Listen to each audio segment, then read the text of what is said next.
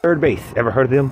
Well, see, the reason those guys got on a track and then was talking a whole bunch of this, that, and the third about the black community and became relevant is because one, the instrumental was hot, and two, they had a bunch of co-signers from Negroes. However, Eminem's first album failed until he got with Dre for the second project, which y'all believe is his first project, and then he ironically talked about killing his mom, his baby's mom. Oh, no. He just talking bad about his mama, and then, well, he was talking truths about her being an addict, and then he talking about his own drug. You know what, here.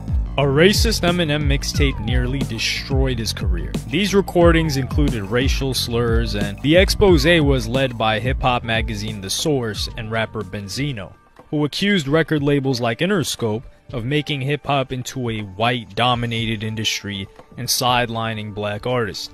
Those tapes were spread by alleged friends of Eminem's from the 90s who were trying to sell them for over a year, initially wanting to raise about $50K, but nobody took that much of an interest in them. The Source and Benzino were planning to expose the whole CD with Racist Rap Hour along with their new issue of the magazine in February, but were interrupted to do so by a court ruling. Specifically, Eminem sued The Source. That's why I'm not thinking anything. I've been like you, you won't think something that was not. You won't think something that. I don't understand how you gonna be like R-E-X.